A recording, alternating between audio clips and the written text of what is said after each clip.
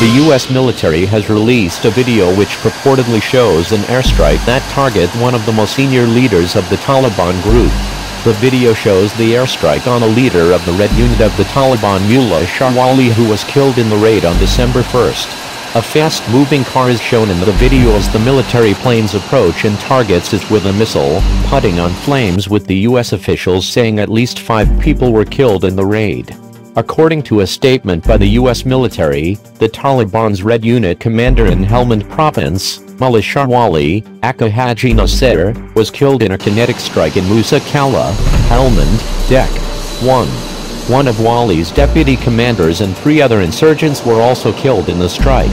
The statement further added that Wali and his Red Unit are responsible for planning numerous suicide bombings, IED attacks, and coordinated assaults against civilians, Afghan and coalition forces. Wali was directly responsible for coordinating operations and resupply of munitions, explosives, and materials for the Taliban throughout Helmand province.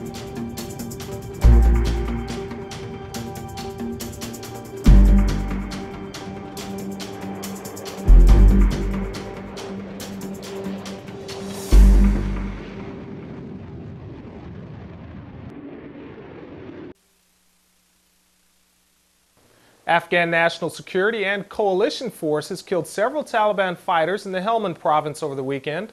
The combined force was conducting a reconnaissance mission when Taliban fighters attacked the patrol with rocket and small arms fire. Afghan and coalition forces returned fire using small arms, machine gun fire, and called in close air support. There were no reports of civilian injuries or damage to property.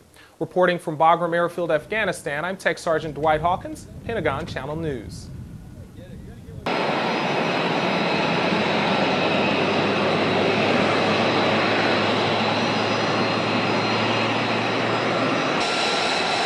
Mullah Shah Wali's death will disrupt the Taliban network, degrade their narcotics trafficking, and hinder their ability to conduct attacks against Afghan forces, Nicholson said. USFA and our Afghan partners will continue to aggressively target Taliban leaders to destroy their drug network, disrupt their communications, and deny them safe haven. Right double quotation mark. The Taliban in Helmand province are responsible for poppy cultivation and opium trade that funds their activities.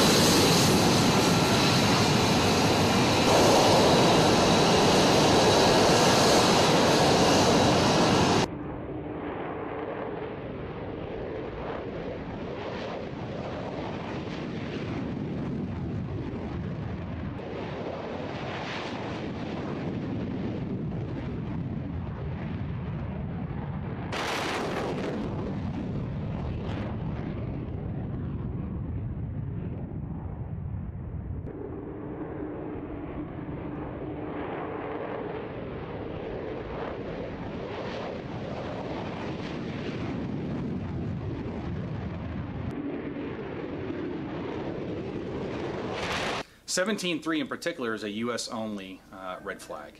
And so we get to take that opportunity to the next level, if you will. This red flag alone is our singular largest 5th gen footprint that we've had, the largest F-35 footprint we've had at red flag.